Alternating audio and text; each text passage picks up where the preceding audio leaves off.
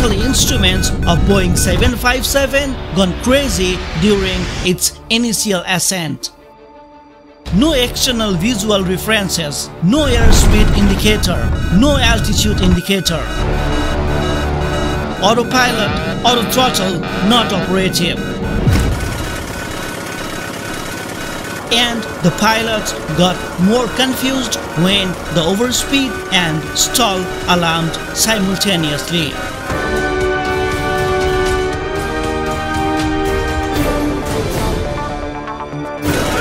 Pull up. Pull up.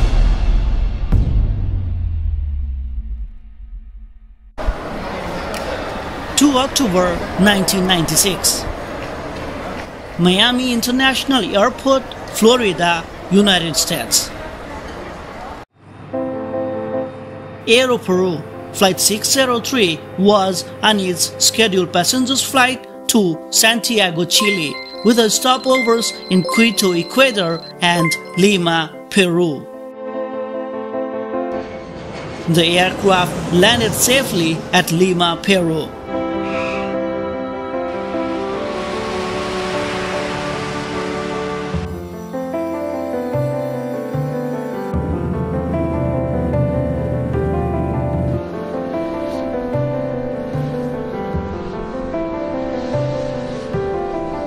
The passengers were then transferred to another Boeing 757.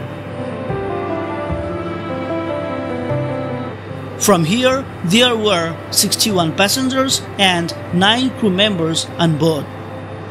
The passengers were composed of 21 who originated from Miami, 10 who boarded in Quito, and the remaining passengers boarded in Lima.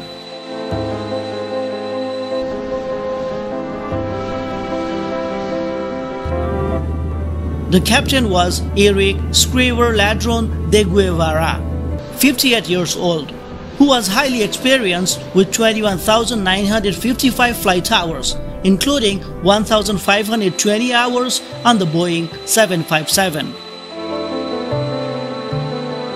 The first officer was David Fernandez Reboredo, 42. He had logged 7,954 flight hours, with 719 hours on the Boeing 757. The aircraft operating was a Boeing 757-23A.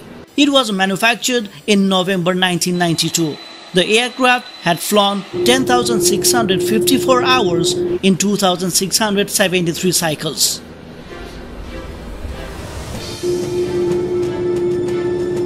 The aircraft took off for its final leg to its destination, Santiago, Chile.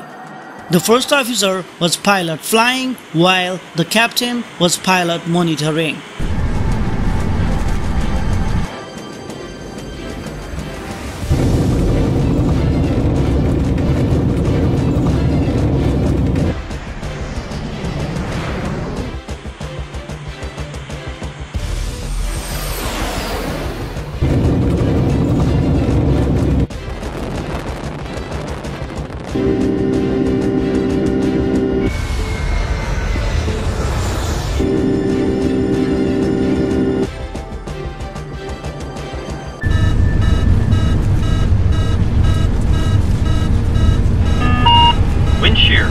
Wind shear, wind shear.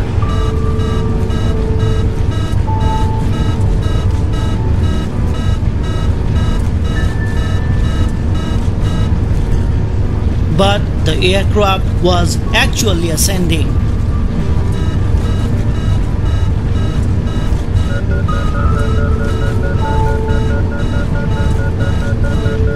These alarms made pilots more confused, so they declared an emergency on tower frequency 118.1 and asked to be vectored by radar. ATC instructed them to change frequency to 119.7 for radar advice and assistance in returning to airport. Then the approach control gave the indications corresponding to the vectors needed for an ILS approach to runway 15.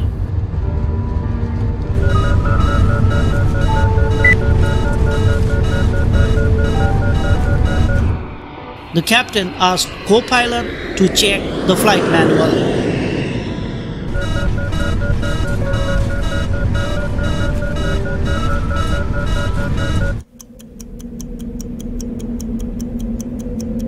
As they began their descent, the airspeed in their instruments started to increase. Then the overspeed warning resonated. It means that they were speeding beyond the aircraft's design limit, another warning which needs immediate action. The flight crew could see nothing out of the windows other than the pitch black night and the lights of the wings. There were no visual references. They could not trust on their instruments. All the alarms created chaos in the cockpit.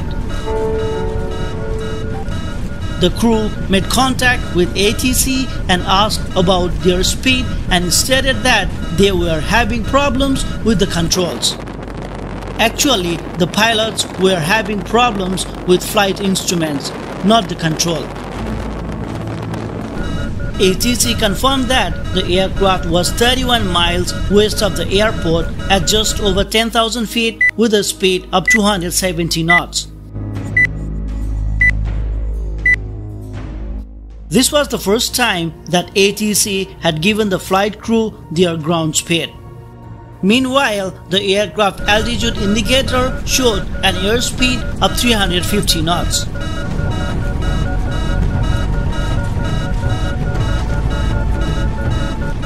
This appears that the crew forgot to retract the flaps because they were busy solving other problems.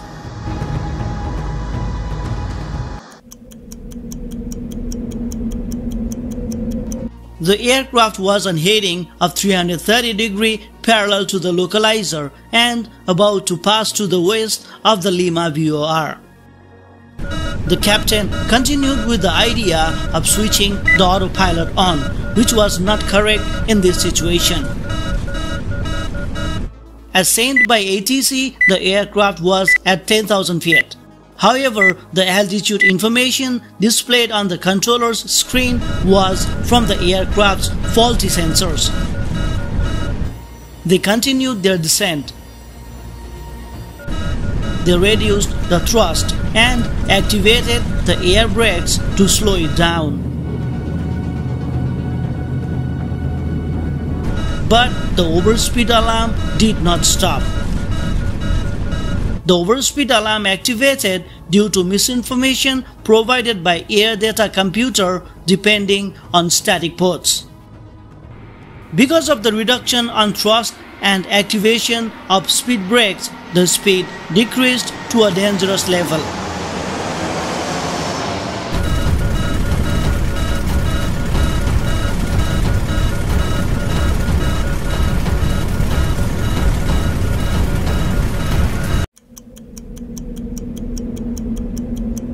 The crew were losing hope.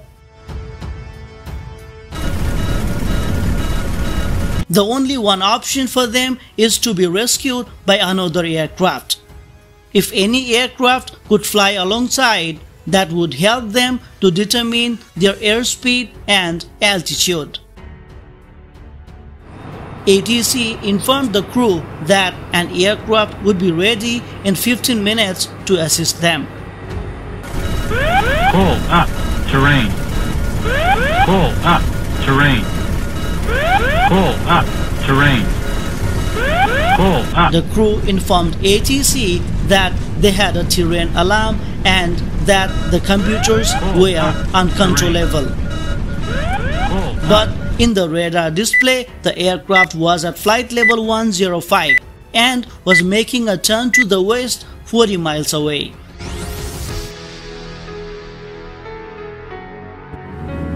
Instead of waiting for another aircraft to guide them, the crew tried to intercept the ILS in order to land while continuously asking about their speed. The aircraft was dangerously low but was showing 9,700 feet in their altitude indicator, which they informed to ATC. The air traffic controller confirmed the altitude and informed the ground speed as 240 knots.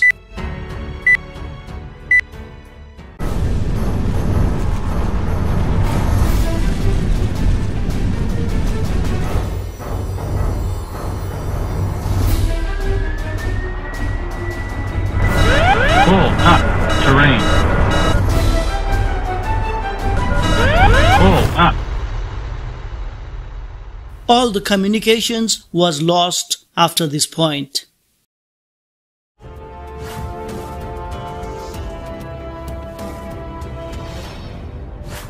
The investigation was done by authorities from Ministry of Transport, Peru.